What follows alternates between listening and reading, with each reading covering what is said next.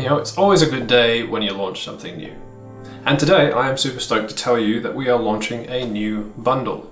So we've added Creature Kitbash to the perks for new annual subscriptions that are created today. So Creature Kitbash is a really great add-on developed by us and also Jamie from Dragon Boot Studios here in Australia.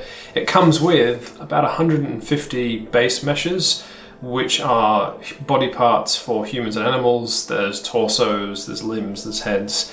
And you can use all of these base meshes to accelerate creating your own fantasy or sci-fi creatures. We have also engineered a really quick way for you to do this, so we've got a great tool that allows you to quickly import from the asset browser in Blender, bash all of these parts together, and then press one button to join them all and go straight into sculpt mode. So that's pretty cool. If you're wondering how to get this tool, firstly, just check the link in the description, which will take you to our downloads page, where you can see that there's a whole bunch of options. If you sign up for a new annual subscription, you will get this new add-on, Creature Kitbash, bundled along with our distributed rendering add-on, which makes rendering faster for cycles in Blender, which is really, really cool.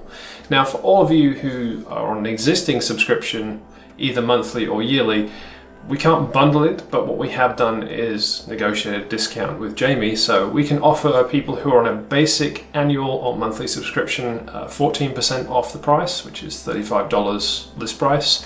And for everyone who's on a pro subscription or above, it's 20%.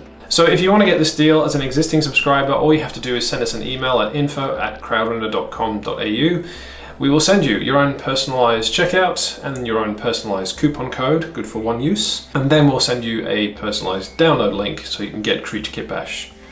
And if you're wondering exactly how does Creature Kitbash work, then there's a very short video I did. There should be a link for that, and you can go and check that out and learn a little bit more about how the add-on works. But that's all I have for today, so yeah, we'll see you in the next one. Bye.